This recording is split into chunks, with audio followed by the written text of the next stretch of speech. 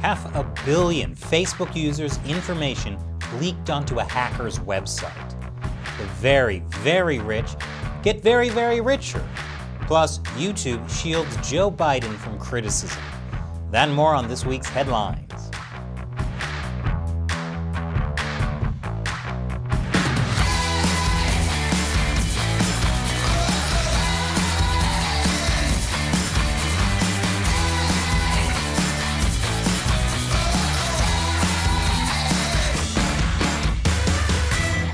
Welcome to America Uncovered. I'm Chris Chappell.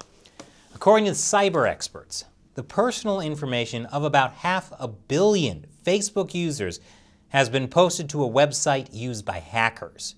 Details in some of these cases include people's full name, location, birth date, phone number, and even relationship status. Great. So now hackers know my dating life has been complicated since 2013.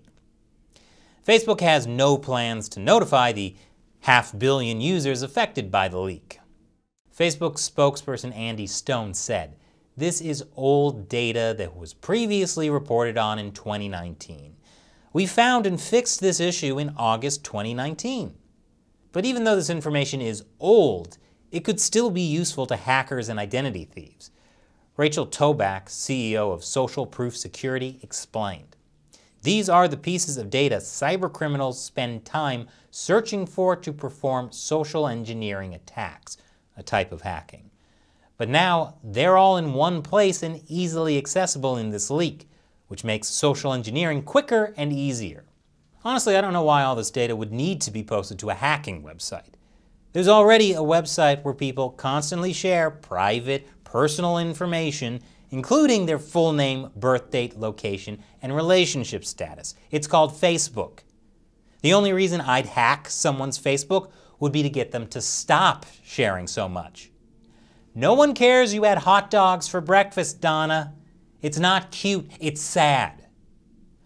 The worst part of the story is that apparently countless people gained access to my Facebook profile, and my Beachbody pic still only got 6 likes. Those stingy monsters. Speaking of complicated relationship statuses, Republicans in corporate America are still in a spat over the controversial Georgia voting law. For an in-depth look at that law, watch the video we did earlier this week. Republican Senator Mitch McConnell criticized companies protesting this Georgia voting law. So my warning, if you will, to corporate America is to stay out of politics. It's not what you're designed for.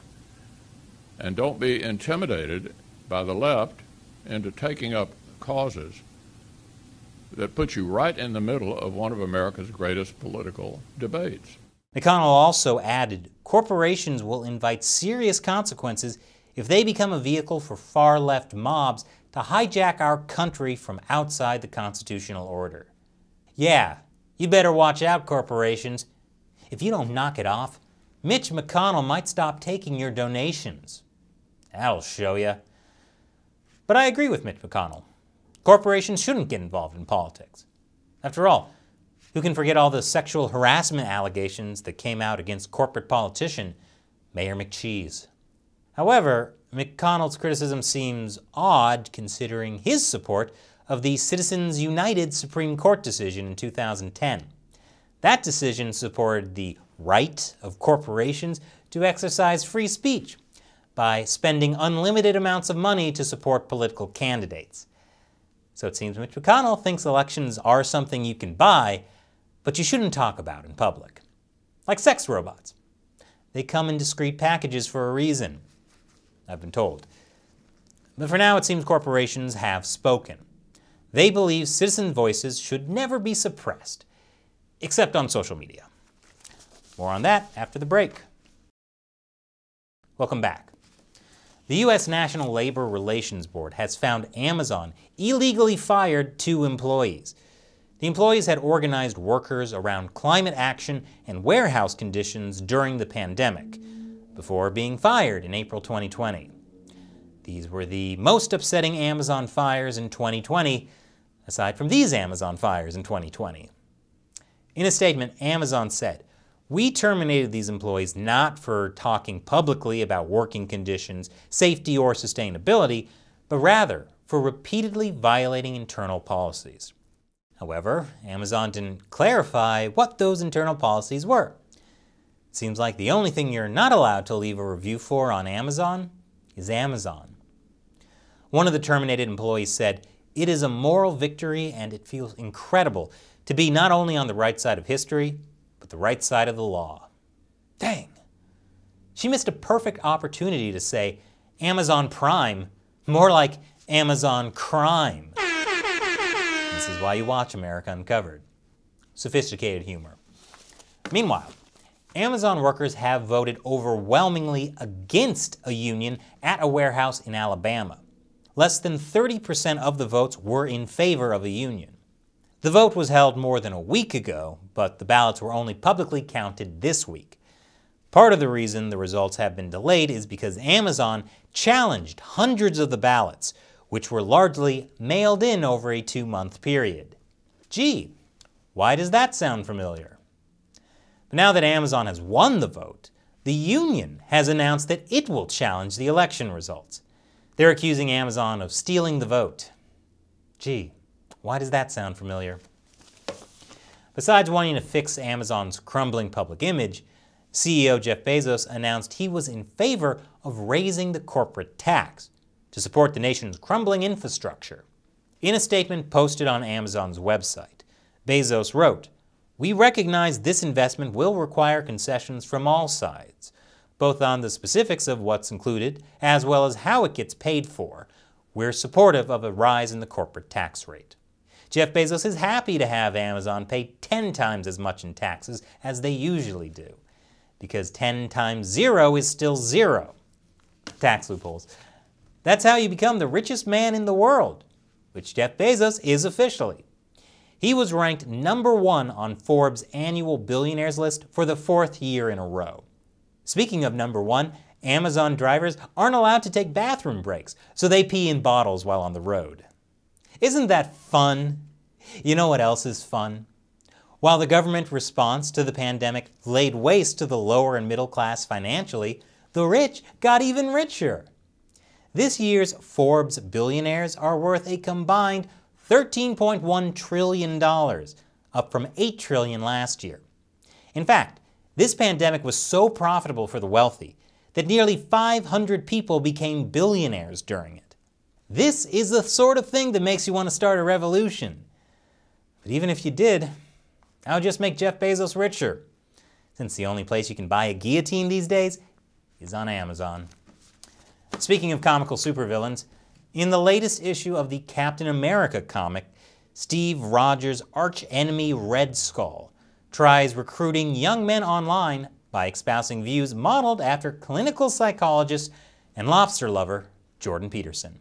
Peterson responded to being likened to a Nazi supervillain, at first with astonishment, then with memes, including posting his own quotes over images of Red Skull. Look, you can make anybody's ideas seem evil if you put them in the mouth of a supervillain. You don't believe me? Here's Thanos quoting Mahatma Gandhi. Sinister, isn't it? And why would Captain America hate Jordan Peterson for his philosophy? It makes a lot more sense for Captain America to hate Peterson for being a filthy Canadian. More after the break. Welcome back. California Governor Gavin Newsom announced on Tuesday the state will fully reopen its economy on June 15th. Newsom said that as long as COVID hospitalizations remain low and vaccines remain plentiful, we can now begin planning for our lives post-pandemic. Of course, Newsom's plans post-pandemic all involve soliciting donations to fight attempts at recalling him. Say, do you think Gavin Newsom is reopening California to placate voters who are unhappy with his lockdown policies? Nah, I'm sure it's unrelated. I know because he said so. And that's a face you can trust. Should Gavin Newsom get recalled this November, one possible contender for the next California governor is Caitlyn Jenner. Jenner has reportedly been meeting with GOP operatives. They plan to recreate a scenario similar to how Arnold Schwarzenegger got elected governor during California's last recall election in 2003. If she's successful, Jenner would be in charge of driving California's economy, which has a lot of people nervous considering Jenner's history with driving. Another Republican making political moves is former Vice President Mike Pence.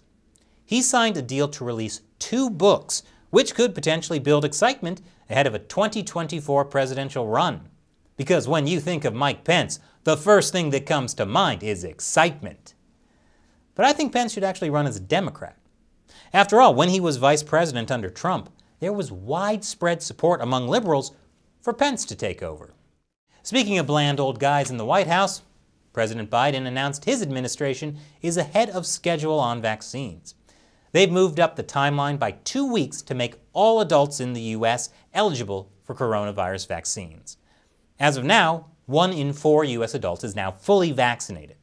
Biden is on schedule to meet his new goal of distributing 200 million doses of the vaccine within his first 100 days in office. It shouldn't be a surprise that Biden's vaccination plan is so efficient. Considering his decades in politics, he has ample experience dealing with pricks. Besides coronavirus, President Biden has also received immunity from criticism. YouTube deleted more than 2.5 million dislikes from the official White House channel.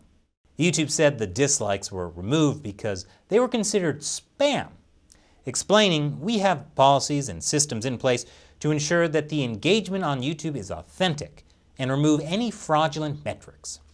However, YouTube didn't elaborate on how they're able to determine if likes and dislikes are spam.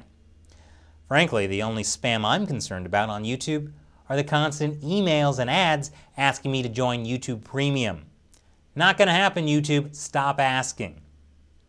YouTube is now testing a new design that hides the dislike count altogether in an attempt to protect users from targeted dislike campaigns. Yeah, it's probably just a bunch of Russian bots. It's definitely not Biden voters feeling betrayed when he does something like restart construction on Trump's border wall, the same wall that he previously called xenophobic and racist. And it definitely isn't supporters of the Second Amendment worried about executive actions Biden announced Thursday about gun control, or how Biden dismissed the Second Amendment saying, "No amendment is absolute." Nope, those dislikes aren't honest feedback on Biden's job performance. It's gotta be Russian bots. But removing or hiding dislikes doesn't actually stop criticism. It just stops Biden from hearing about it. Because as we all know, Joe Biden is an avid YouTube user under his screen name ConeLicker69. But Biden doesn't need to be protected from criticism. He needs to be protected from stares.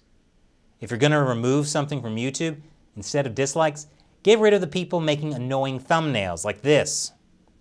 Look, if you don't want a lot of dislikes on your YouTube video, all you have to do is be honest, engaging, and give the people what they want.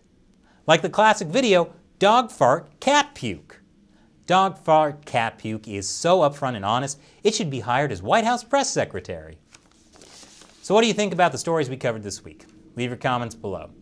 And remember, America Uncovered is supported mainly by viewers. Be sure to visit patreon.com/AmericaUncovered. Contribute $1 or more per episode. We rely on your support to help us keep making great episodes.